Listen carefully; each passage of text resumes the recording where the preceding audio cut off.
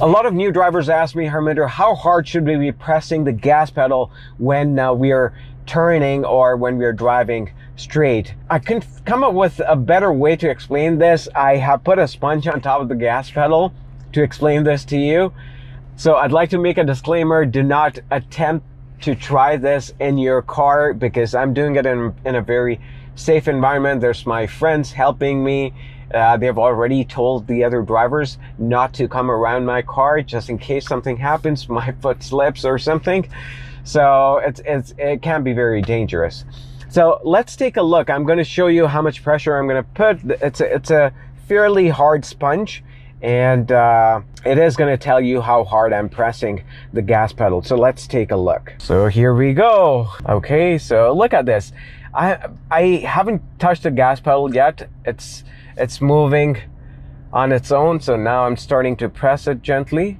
You probably don't see how hard I'm pressing because I'm pressing it very gently, very gently. And now I'm going to make the turn, and there you go. Now I'm going to accelerate. After I complete the turn, I accelerate. I am going fast. So I'm accelerating, pressing the gas a little harder. Now I'm going to make a turn once again, and look at this. I gently press the gas. And let's try it again. Brake, gentle gas, and then straighten out the wheel and more gas. Brake, foot on the gas. I'm not pressing it. Now I start to press it because I want to go straight. Braking because there's a turn. I'm turning. I'm gently pressing the gas now, and I straighten out the steering wheel. I press it a little bit harder. You see how much I'm accelerating? I'm not hitting the gas too hard, and that's exactly what you want to do. When you're making the turn, you want to go very gentle, very gentle. I'm going to be driving straight for a bit, so watch this.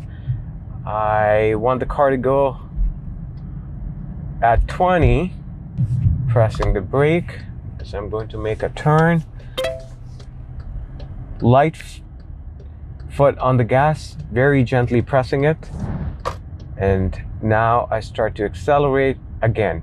Very gentle because I'm in a parking lot. Again, one more turn. And foot on the gas. I straighten out the wheel, and now I want to go straight. I can go a little faster here. Faster means like 20 here, 20, 25. Watch this. I'm going a little faster, so I'm pressing the gas a little harder. Again, making a turn. Foot on the gas, slightly plus pressing it. Slightly. Once the wheel straightens out, I start to hit the gas a little bit harder. A full stop. I'll let the car go by, the van. So after a full stop, you accelerate gently. Accelerate gently. And when the wheel straightens out, you press a little bit harder. So I am going on the road now, making a right turn, gently pressing the gas. Now I start to hit it harder because I want the car to pick up the speed. Switching lanes, light foot on the gas, maintaining the speed. Switch safely. I am going to make a left turn here. So I'll brake. I have to stop because there's a car coming. So I hit the gas gently, and now straighten out the wheel first, and now hit it harder. I'll make one right turn for you. Pressing the brake, foot off the brake, cover the gas, and when the wheel straightens out, you hit it harder.